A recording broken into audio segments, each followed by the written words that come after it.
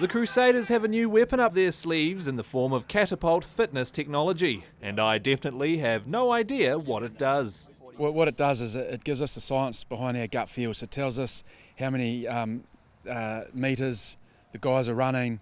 It can go into heart rate scenario and whatnot, but it's not just pure metres running, it's how many metres at high speed, what their velocity is. So you whack on a sports bra and chuck the GPS unit in the back. Add in this heart rate monitor. So that'll go underneath your shirt as well. Oh, on my skin? On your skin, direct contact. All right, do you want to just like... I'm not going to get my puku out on live TV. So we're going up there to join in their fitness session. I'm just going to get a few extra Ks in. Is this where the athletes are training? One more, one more! Go. All right, time. Good work.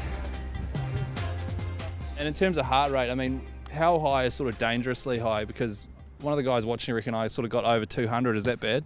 No, it means you're working hard. So I'm not going to die? You won't die, hopefully not. I can't make any promises. What about, do they chuck one of these on the coach when there's like a game on the line and watch his heart rate? Because that'd go past 300, wouldn't it? With ours probably. We don't at the moment, but something we should look into. Yeah. Well, what about you? Have you ever chucked it on and gone for a run and, you know, seen your heart rate? And Yeah, scary numbers. In terms of Ks, if I can go about 200 metres without stopping, I'm going good now.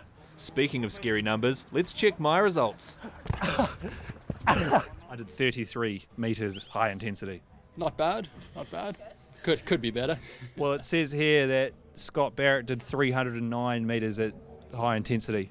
And that's on one of his easy days, being a clarity day today. It's an all black for you. You're not too far off. Now these numbers don't lie, so if you come back from the summer holidays having eaten a few too many pies, they'll know. You get the odd ones, but generally our team and the boys are pretty good. That's good. They came back in pretty good nick, and now that we're rolling into season, I'm looking in top shape. Ha! They're not the only ones.